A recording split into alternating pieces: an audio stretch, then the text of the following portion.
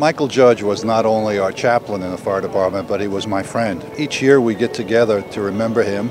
We have a Mass followed by a walk in which we walk from 31st Street down to St. Peter's Church. We stop along the way for remembrances of a great man who lived a great life and helped many, many people over the course of that life. Father Judge was a really important member of this department, and he did a lot of good work, not just for members of this department, but just for everybody in the city. He went in to save people from the Twin Towers and then died while doing that.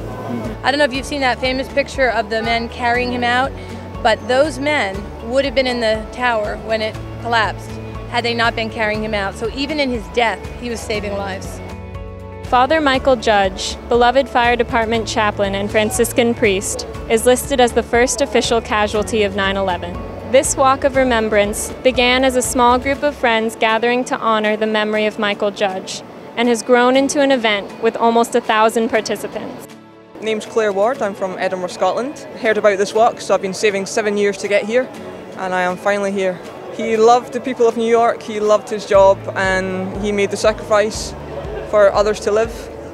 This event represents the far-reaching influence of Father Mychal Judge, which has resulted in this tremendous tribute to all those he served during his lifetime.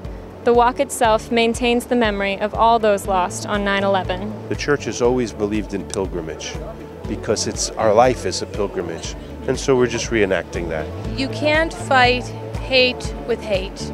You can't fight evil with evil. You have to fight it with good works and love. What Mychal would want us to remember is to think about the good people that we lost, not about the horror of the day. And celebrate your friends and remember what they did that day. Brokers, bankers, civilians, firemen, policemen, and most of all, Father Mychal.